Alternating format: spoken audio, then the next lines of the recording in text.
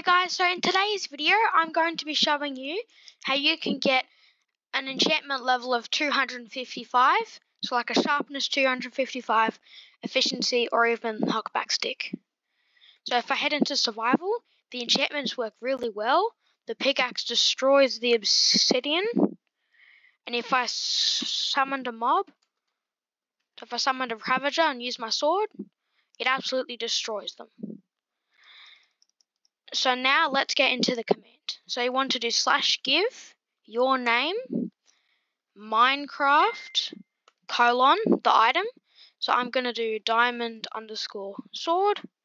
Then you do curly bracket enchantments : square bracket curly bracket ID : sharpness.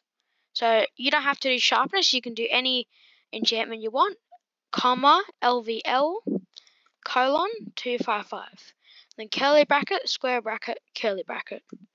And if you do enter, you should have your sword here. I'll bring up the command so you can pause and copy it down. But you can replace the diamond sword and the enchant with anything you want. So you can have anything at all. That's pretty much it for this video, guys. I hope you found this tutorial helpful, and I'll see you in the next one.